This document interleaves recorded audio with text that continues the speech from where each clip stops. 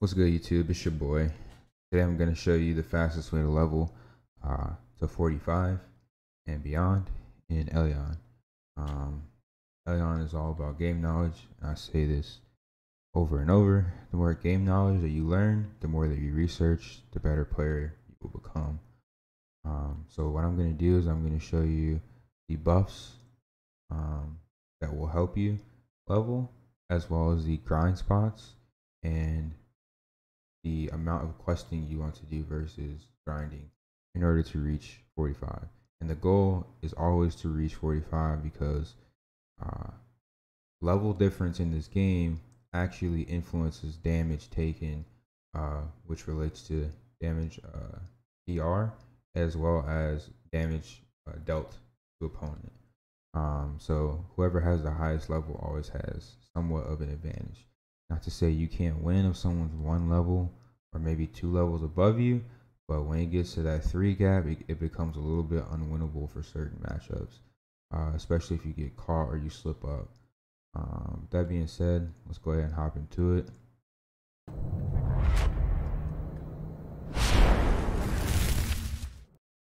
Alright, so I'm gonna hide my UI again really quickly. Alright, so let's start with the buffs, okay? You want to know exactly what buffs you need to utilize in order to level efficiently. For those of you that want to spin rubies, Star's Blessing is 100% recommended because it increases your hunting XP and item drop rate by 10%. I like to say that this game is a subscription-based game, even though it's free to play.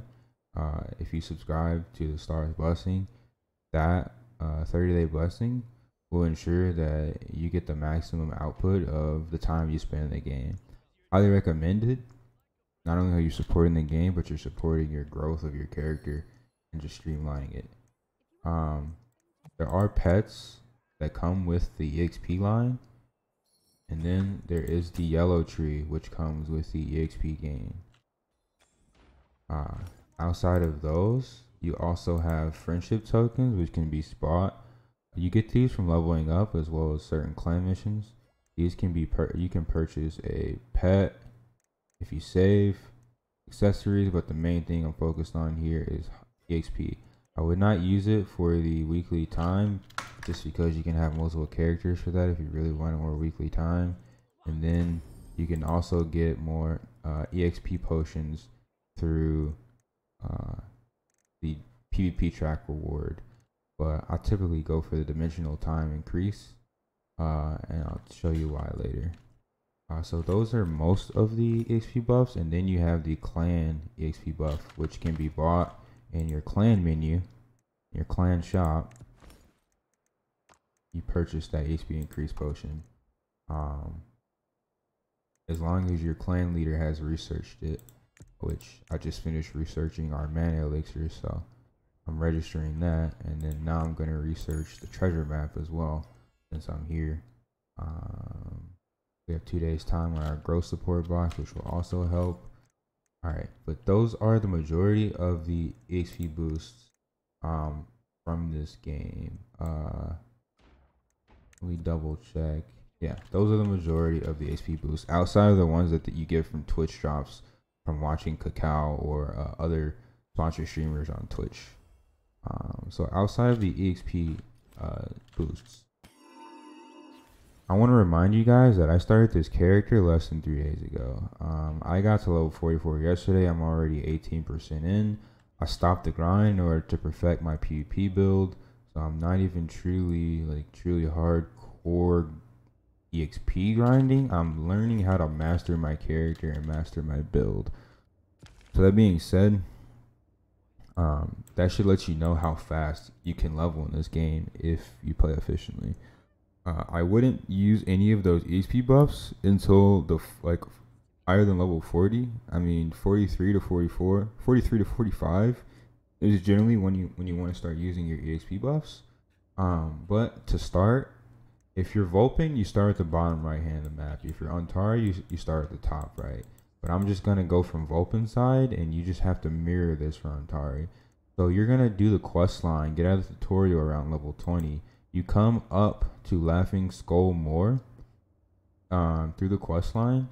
Make your way from Firefly to your first foothold, and then after your first foothold, you start exploring the conflict zones. You go from Bluegill to Firefly to Foothold, and you start exploring the other like actual conflict zones. Jerem Marshland's Executioners, same for Antari. It's Windy Plantation and Malignant Boundary. So once you get to this point in the quest line, when you're about 33, 34, you can either grind or continue to quest, because you're now in the range to where you can go to the Malignant Boundary or the actual borderline and start grinding. So if you have lower gear score, like if your gear score is under 300, it might be difficult depending upon your class to grind at Jerem Marshlands. If you're a caster or a slayer, you might not have a hard time farming at Jerem Marshlands. If you are a smurf or you have a higher level character, Executioner's Fort. If you cannot grind in this area for either A, your gear score is under 300, or B, it's too packed in both channels, what you can do is find mobs nearby in the 35 to 36 zone. You can either farm on the left or the right of these two outposts. And you can look at the mobs here at Eastern Front. You're pretty much just farming the monsters. You want to farm a pretty good rotation. I found a good rotation of the boars right next to the mountain about here.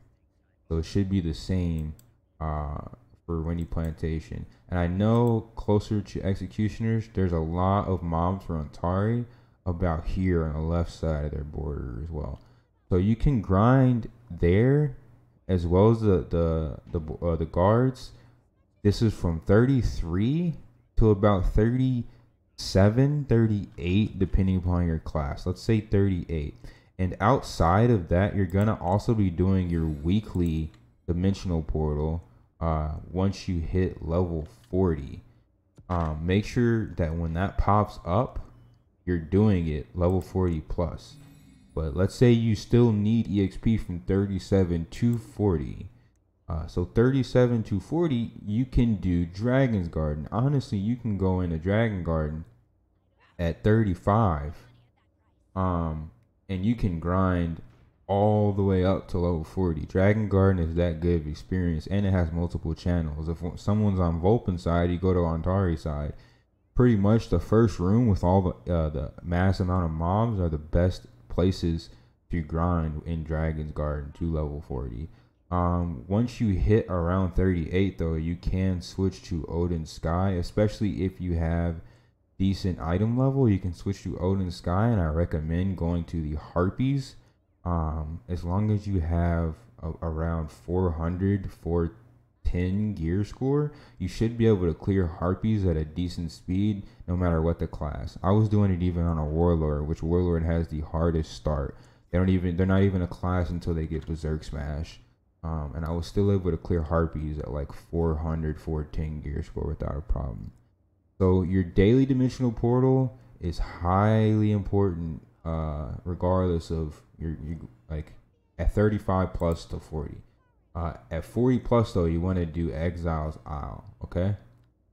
So you can do Exile's Isle literally all the way until 43, and after 43, you're gonna start doing Black Mecha Basin. I would still recommend doing Exiles for your weekly, but for your daily, you're just gonna switch at 43. You're gonna stop doing Odin's and Dragon, and you're gonna start doing Black Mesa. Black Mecha. This is for leveling. If you want Mana XP, you can still do Dragon Garden, but for leveling your actual character at 43 plus, you can grind to 45 at Black Mecha.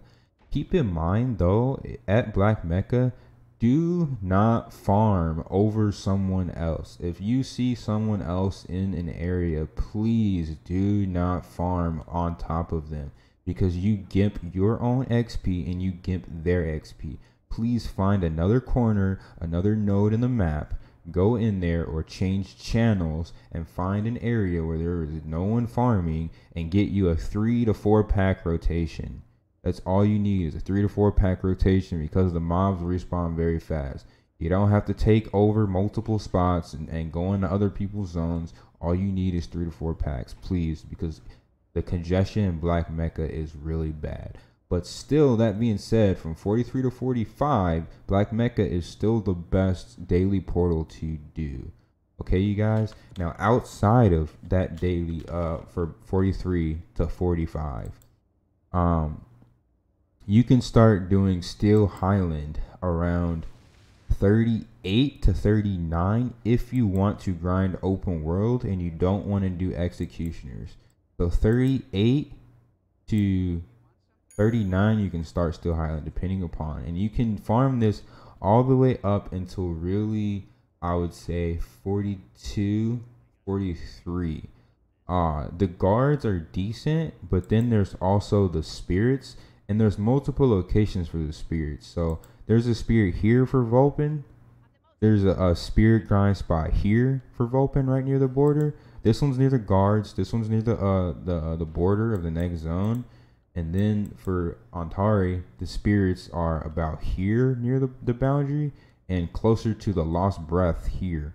And then so those are the 2 locations that you can grind. You can grind these spirits really all the way up until like 43. The XP starts falling off, and you want to focus and save all your materials for Black Mecca. You can still grind open world, still do get money, but it's not going to be great experience. The majority of your experience is going to be coming from Mecca.